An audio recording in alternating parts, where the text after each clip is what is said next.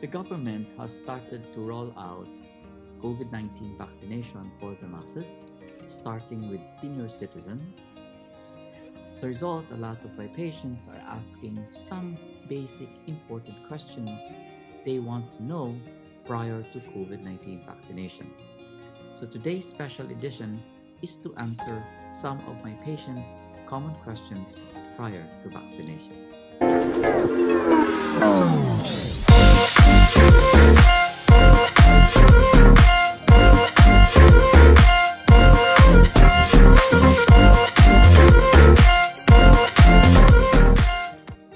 The rolling out of COVID-19 vaccines is based on priority basis.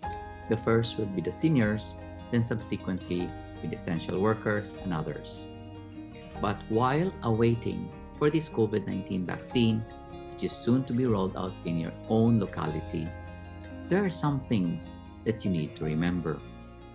Based on the CDC data, the death rate from 2019 to 2020 increased by 15.9%.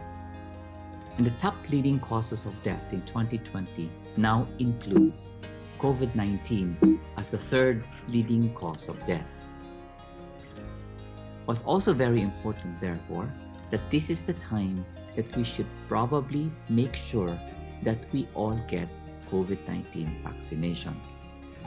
But for the meantime, while awaiting for these COVID-19 vaccines to be around or to be given to us, we know that the best ways to reduce transmission includes physical distancing, face mask, and face shield. And that based on the data, if you have face mask, face shield, and social distancing, this can really reduce transmission by more than 90%. The good news is now we have a way to prevent COVID-19 transmission and spread. The most important reason why we vaccinate ourselves is to protect us from severe disease and protection from hospitalization. All the COVID-19 vaccines available, whether Moderna, AstraZeneca, or Sinovac, do protect us from severe disease and do protect us from hospitalization. A diabetic who is medically stable and well controlled should get COVID-19 vaccine. You do expect a slight transient increase in your blood glucose within 48 hours after the injection because of the body's immune response in response to the vaccination. However, whether you're on insulin, whether you're on oral medications, as long as you are compliant with your medications, there should be no reason for you not to be vaccinated. My advice is, please make sure you talk with your doctor prior to your COVID-19 vaccination. Majority of our patients who are diabetics are also hypertensives. But remember, one of the reasons why our blood pressure goes up is when we have the fear and anxiety because of the vaccination. So you may have some slight increase in your blood pressure during the screening method of the COVID-19 vaccination, and that should be okay. It should not contraindicate you from getting the vaccine. However, the Philippine Heart Association do recommend that you avoid caffeine or any caffeinated drinks around 30 minutes prior to your scheduled vaccination, and you should try to avoid taking medications that may increase your blood pressure like decongestants prior to your scheduled vaccination, and do relax. However, patients who are presenting with hypertensive emergencies, meaning a blood pressure of more than 180 or a diastolic blood pressure of more than 120 with signs and symptoms of shortness of breath or organ damage due to heart failure shall not be vaccinated and must be referred to the emergency room immediately.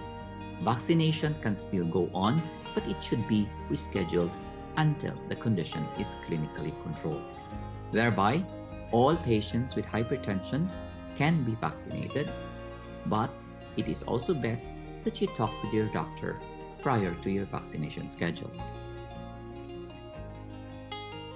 Our diabetic patients who have other medical comorbidities, example, history of coronary artery disease, heart attacks, or stroke, may actually be prescribed blood thinners.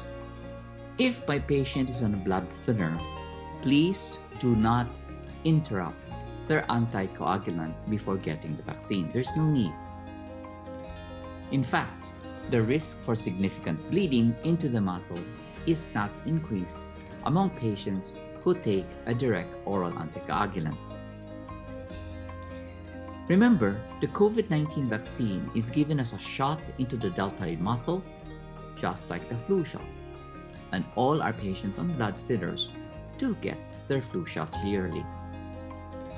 However, please advise the vaccinator that the needle diameter should be the smallest possible, typically a 22 to 25 gauge needle.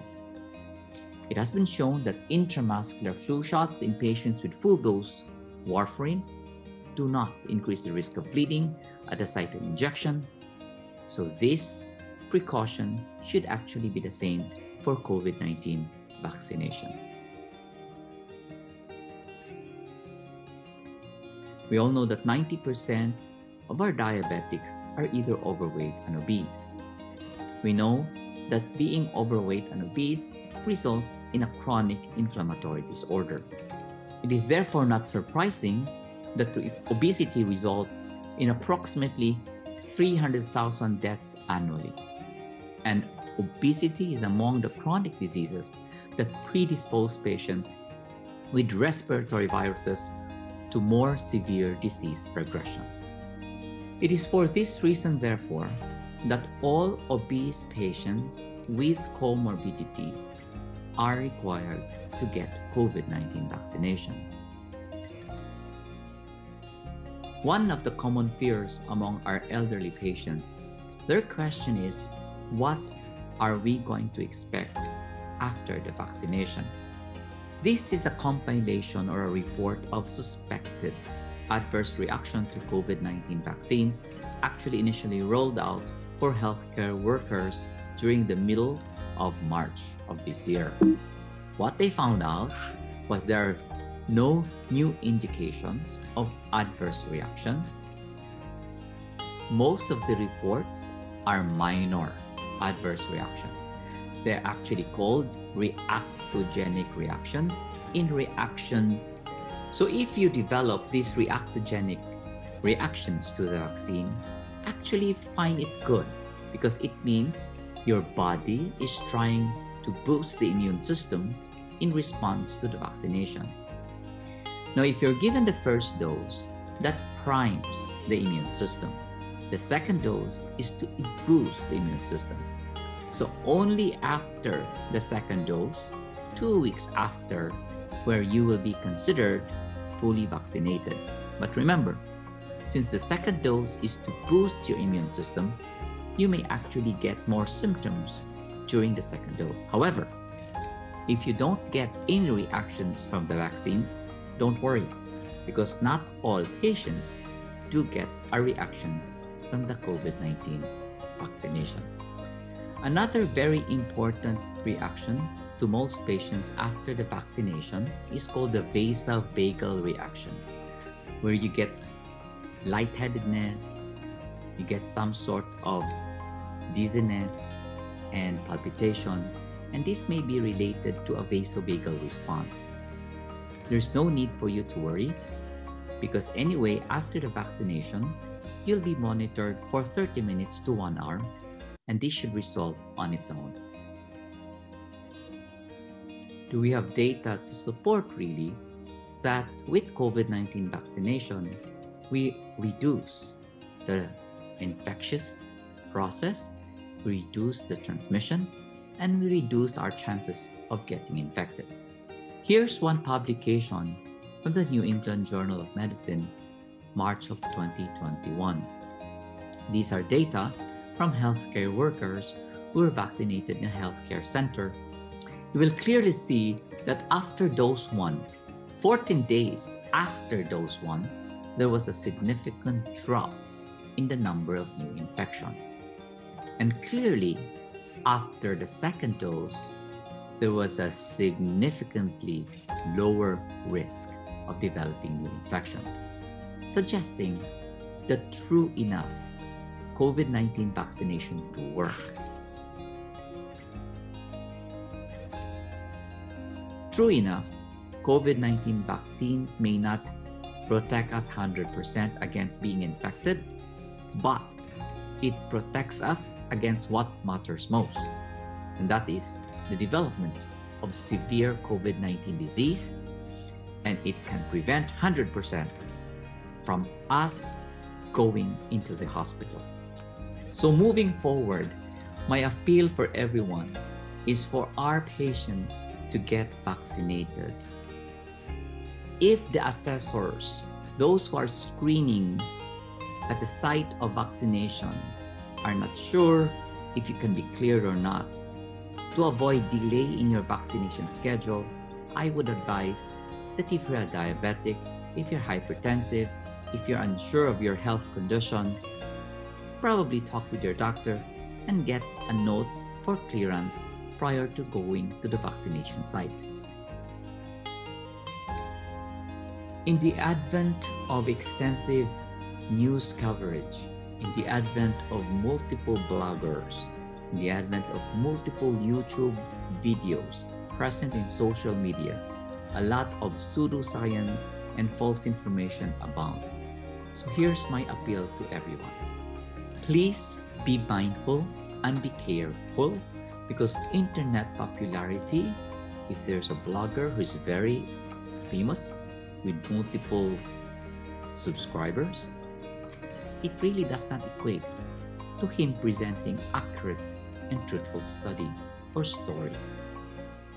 Anybody can blog and do a YouTube video, but it does not mean his reporting is all factual. It is therefore my appeal that you be aware of the presence of pseudoscience and pseudoscientists, because there are plenty nowadays. The bottom line is, try to help us medical practitioners spread the wisdom and the gospel of vaccination truths. So expect our seniors to be called for vaccination soon. If you're scheduled for one, I hope you have reviewed this video and have realized that it's really worth it getting a vaccination. That yes, you may have some adverse effects, but these are mild adverse effects expected of a vaccination. Be a part of this movement to hopefully stop this global pandemic. Go ahead and have yourselves vaccinated.